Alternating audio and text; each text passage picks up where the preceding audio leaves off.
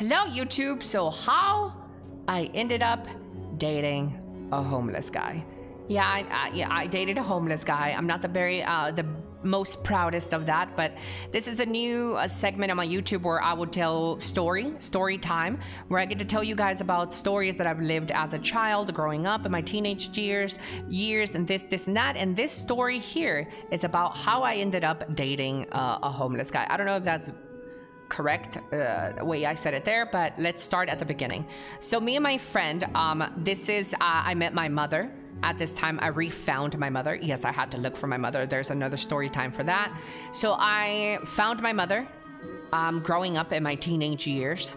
I found my mother, and my mother pretty much let me do whatever I wanted. I had some neighborhood friends at that time, and we used to cross the street to go like to the grocery store, HEB in Texas. Crossing the street, and I met like this guy who was on a bicycle, and he was like a bald head. He was smooth. He had some nice jeans and a shirt. I thought he kept looking at me, and then he whistled over at me and says, "Hey, you got a light?" Right, a lighter. And I'm like, interesting. No, we don't.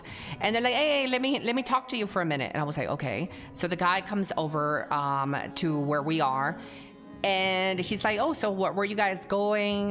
Like, are you from around here? Do you live around here? And, you know, like me being smitten, like, I think the guy is attractive. You know, he's attractive.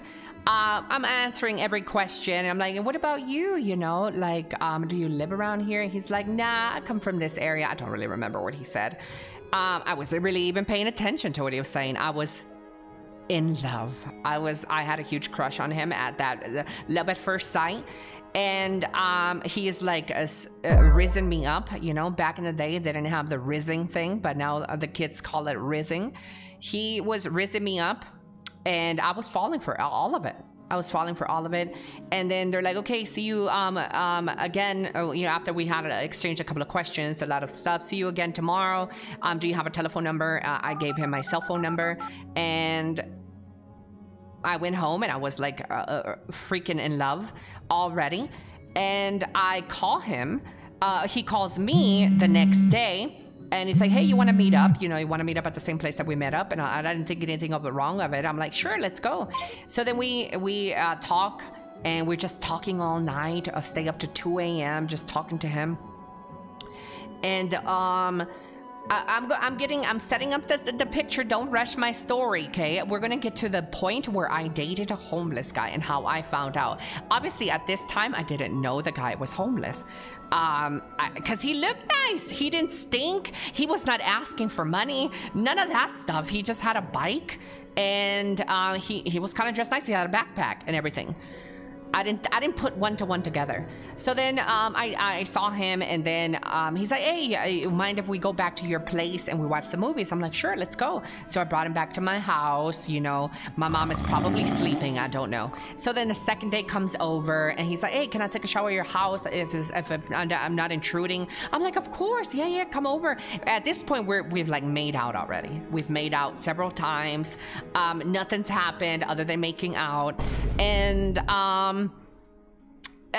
yeah, so he's taking a shower almost every day for like a week, and then my mother starts questioning me, and my mother's like, Ellie, what are you doing? And I'm like, what do you mean? I like him. Like, I don't know, like, we're not together, but we might be, like, he might be my boyfriend. But at this time, we've already made out and exchanged a saliva or whatever. So next week happens. He keeps coming to the house, and then next time he's like, oh, can I leave my backpack here? Can I leave this here?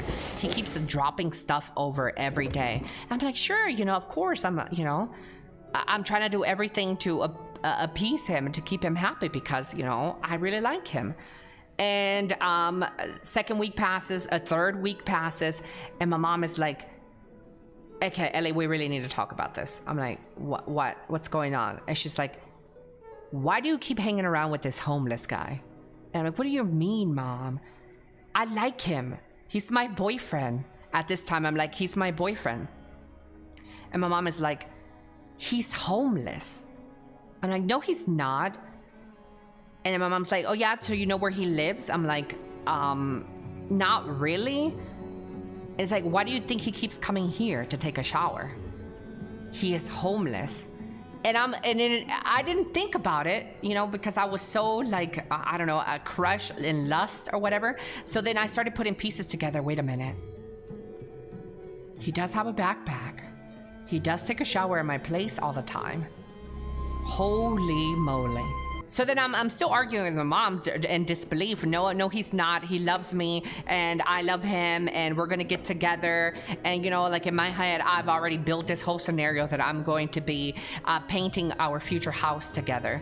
I didn't know it was gonna be a side of the road kind of situation. So then I talked to him and I'm like, hey, so my mom says this about you. I don't know how true this is. And then he's all like, yeah, I thought you knew that I'm not homeless. And I'm like, wait, you're homeless? And I was like, but like you don't stink or anything, and you're not asking for money. And he's like, oh yeah, but I do ask for money. I go and ask for money in this location and this store. And I'm like, well, you never asked me for money. And he's like, no, it's because I like you. And I was like so confused. Well, needless to say, the whole relationship ended when my mother kind of burst that bubble for me and I was dating a homeless guy. So if there's any doubt out there that all girls are interested in money, not this one, okay?